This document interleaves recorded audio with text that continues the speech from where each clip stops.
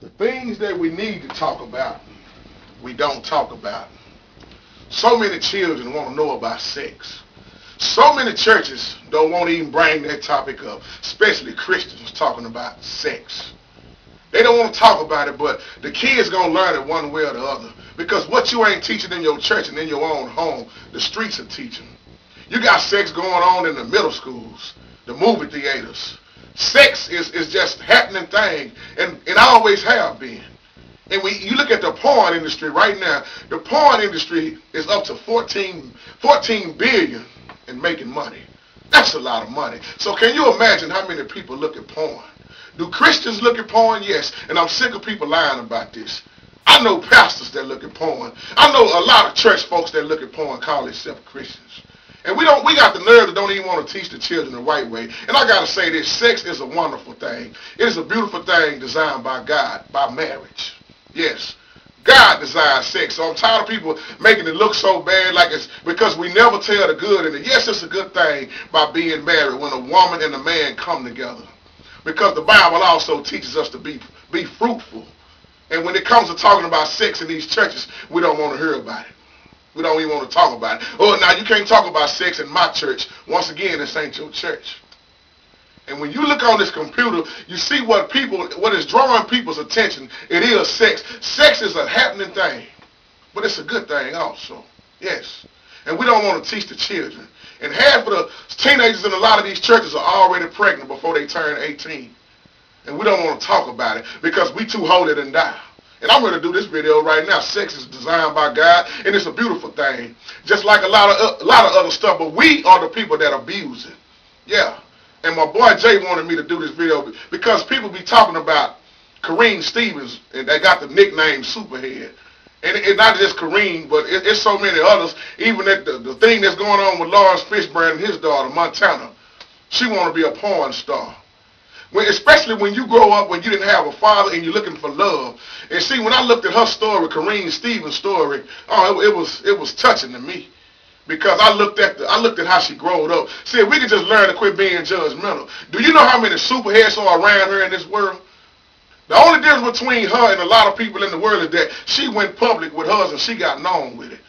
But do you know how many people doing all these strange acts and having sex and giving head and all this other stuff, whatever you want to call it? It's a lot of that going on. It ain't just her.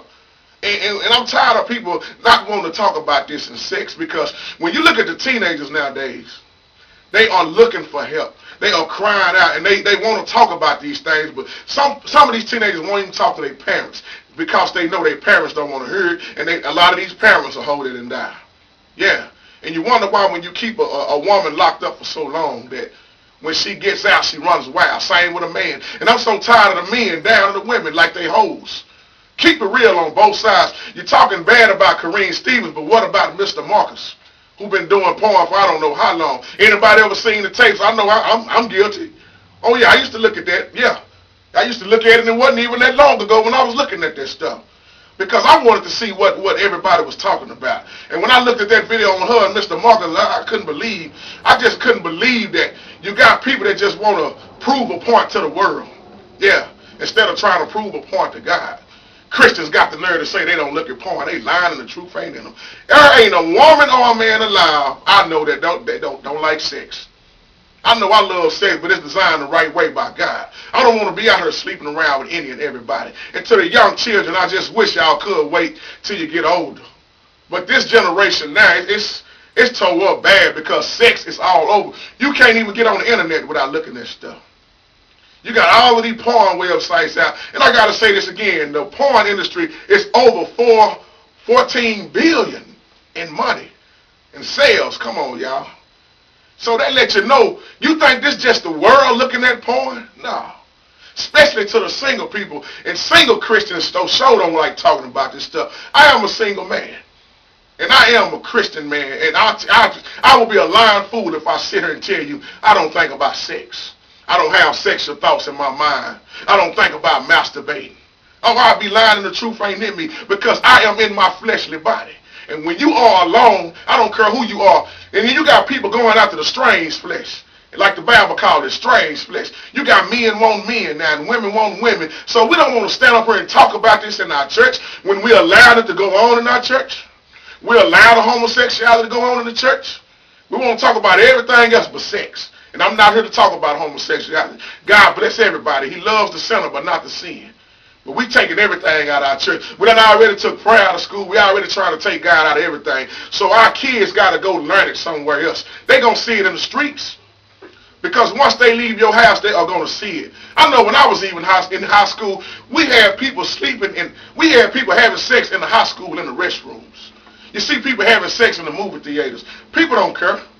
Because once you get to a certain age, you're going to want to know about sex, but don't nobody want to teach it the right way. Sex is a good thing. It ain't always bad. I like to call it making love.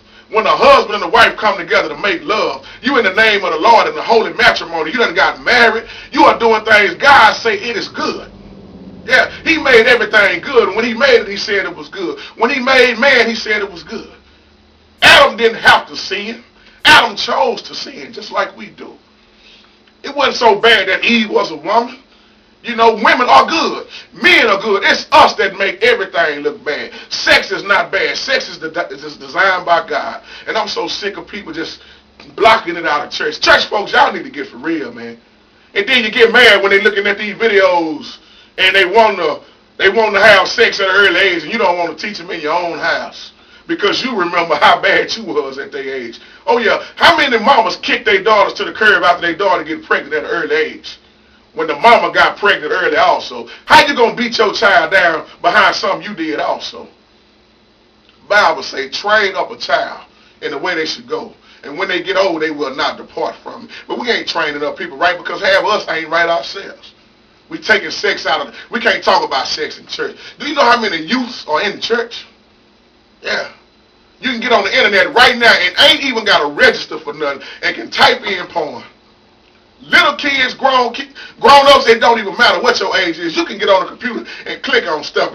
You can't even click on some websites without porn popping up in your face. And some little child might say, Mama, what is this? Oh, no, we can't, you can't, we don't know nothing about that. Now, they're going to learn one way or the other. Oh, what they used to call it back in the day, let's have a little talk about the birds and the bees. People don't care about talking about sex no more, so the kids going to learn it on their own. And when they learning it, they're getting pregnant. And then we want to teach them the wrong way. Well, let's go have an abortion. Oh, yeah. You got to give that child up. Yeah. There's too many kids being thrown away. Too many children being killed. Let me just say it like that. And we got the nerve to keep sleeping around here with everybody and not even training up the child in the way they should go.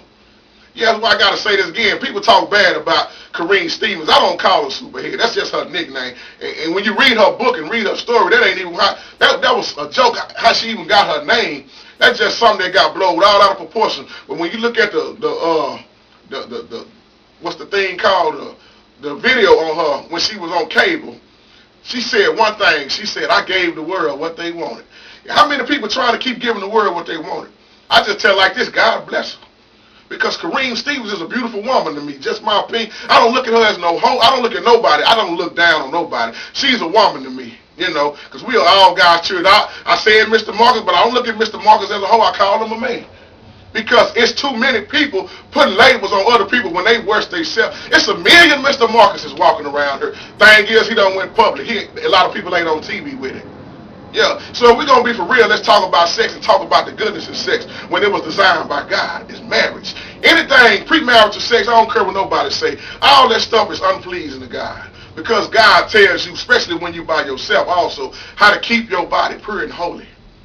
Don't be going out doing all this stuff. And we got so many people with AIDS right now. You got people walking around here giving people AIDS on purpose, knowing they got it, and still sleeping around just to get at somebody else because they mad. They came out here in Dallas and tested some places in Dallas, and 80-90% of it was terrible. People walking around with AIDS and didn't even know it. And you got to be careful when you're sleeping. That's why I want to say this to the young people. Be careful when you're sleeping around. If you're going to sleep around, use protection, because you can't stop children from having sex. You can't even stop grown folks from having sex. There is no stopping sex.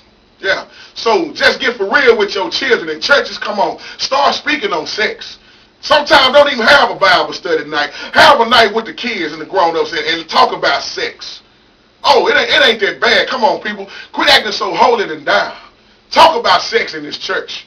Because the average teenager is sitting in there pregnant already and wishing they had somebody even just talk to them. Because children are going to do what they're going to do anyway. Just like grown folks are going to do what they want to do. I believe it's even more grown people sleeping around, fornicating than the children. Yeah, and you don't never turn that's the only thing I hated about my man Lawrence Fishburne when I was reading it. Say he kind of turned his back on his daughter. But his daughter, I think, was 19 years old, Montana, whatever age she is, 20 or 19 years old. You don't turn your back on people.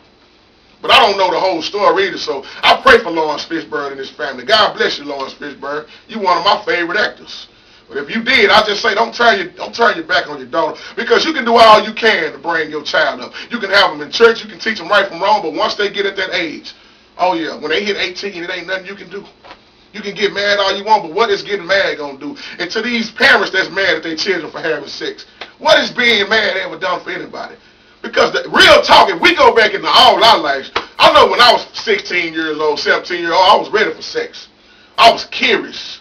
But one thing my mama told me, she said, I'm not going to try to stop y'all. She said, get some condoms, here's some condoms.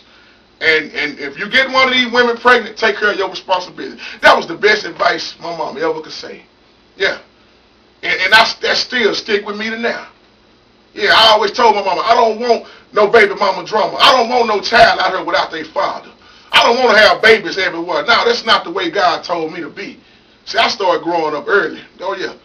I started growing up at an early age and started really understanding what God was all about, because I fear God. So when you don't want to talk about sex in these churches, the children going to learn it somewhere anyway. When they go to elementary now, it's sex in elementary, 6th grade, 5th grade.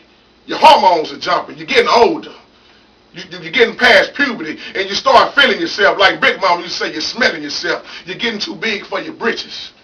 I can't tell you nothing else to do. You're going to have to learn on your own. That's why when you make your mistake, you got to let people make their mistake and learn from it. Old saying, you made your bed, lie in it. So there's nothing you can do when you try to lock your kids up. That's why people are always talking about preacher kids are the worst kids. Because preachers like to hold their kids in the house. They don't get to experience nothing. But it ain't just the preacher's kids that's terrible. We all terrible. So sex is a good thing, and it's designed by God, people. And to the people that don't even agree with this, I feel sorry for you. Because that's why Adam and Eve, that's where it started at. You know, and people going to disagree with that. But God said marriage.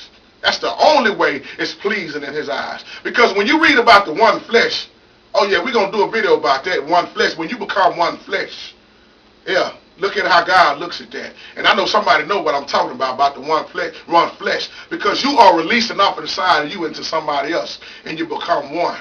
I look at it like this. Oh, everybody I ever slept with, and God, in the eyes of God, it's almost like I was married to him. That's why God hates when we fornicate up under marriage.